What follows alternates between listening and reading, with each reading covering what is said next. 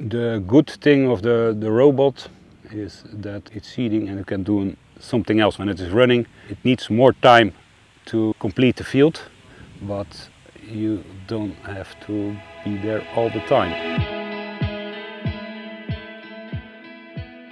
My name is Pieter Visser. We grow chicory together with a colleague, 20 hectares. This year is the first year we try out FarmDroid. In total, we farm a little over 100 hectares and 20 hectare chicory, 20 hectare sugar beet, 20 hectare potato, some weeds and Brussels sprouts. Seeding is going very good and better than we expected.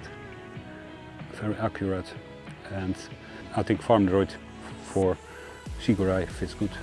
When you use chemical, you go to the field, you see weed and you spray, and when it's not gone, you spray again, The weeds are gone, but you lose time, growing time, because the crop also is standing still. Now we go out to the field and put the corner points and start the FarmDroid, check how everything is going, and I think there's a little bit more attention to seeding when you're not sitting on the tractor but walking behind the machine. Check again and do some corrections to make the seeding perfect.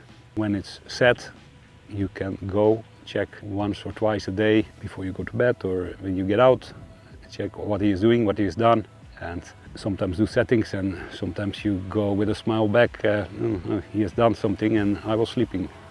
I think in chicory without chemicals and FarmDroid, it's a big challenge.